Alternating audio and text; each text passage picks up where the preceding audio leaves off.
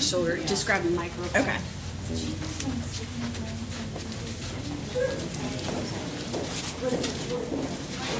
Tim.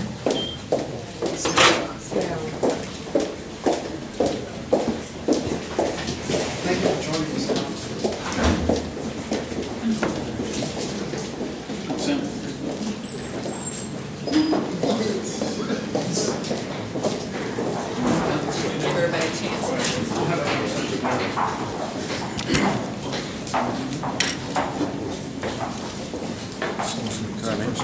Okay, folks. Let's make sure we have everybody here.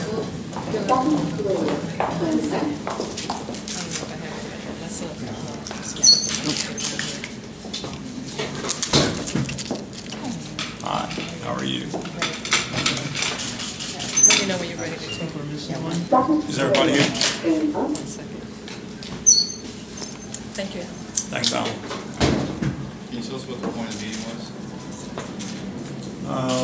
Dialogue. About? The issues of the Occupy Richmond movement. You know, they are in many ways very parallel to your own initiatives that you've been talking about, poverty issues since the beginning of your term. We actually talked about some of those things, and I issued an invitation to one of their members to join my anti-poverty commission. Also invited them to look at our homelessness report that was just issued, and to make comment on it. Were they aware of all you've done in that area? They're very, very well informed. Now they are. They're very well informed. In terms of them camping out anywhere in the city, what was discussed? What can you tell us about that? Well, I think that in order for that to happen, there would have to be a change in the law, and that would have to come from the city council. And so I think the city council would have to, at least 5 members of the city council would have to come together to change any ordinances or laws, because as it stands, the laws are pretty set and pretty firm in terms of encampment. Did they come to you asking you if there was a place that they could set up and it would be okay with the city? I mean, was that a question? I think it was a very amicable meeting, and I think that we had a very good dialogue. I think they knew the constraints under which we're operating in terms of what the law really is. And I think that we spent a little bit of time trying to figure out how we can perhaps go forward. We agreed this would not be our last meeting. What do they want? What do they want? They feel very strongly about their ability to exercise their First Amendment rights, free speech, and they want to be able to change the way society works, and they feel that they can do that through protest and agitation.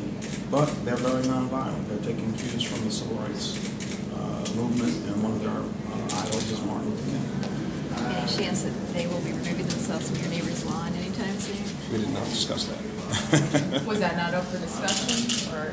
We just didn't come up. It didn't come up. How do you feel about them being next door, kept out next door? Well, my neighbors are concerned about their public safety, and my neighborhood is a very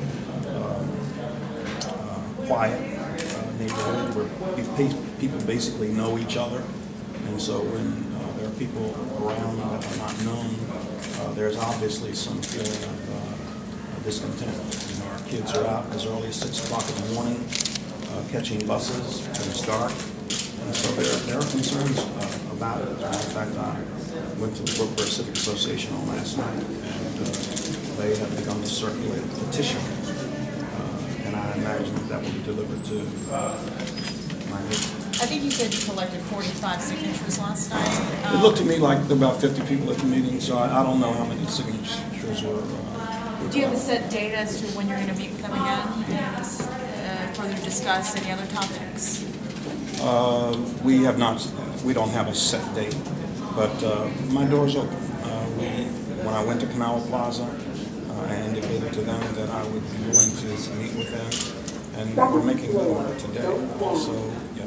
You mean at the proverbial door, not the door to your house? Is safety a concern when they do camp out? Do you worry about safety with the families? You said your kids. My kids are grown. Well, I mean the kids around your neighborhood. Yeah.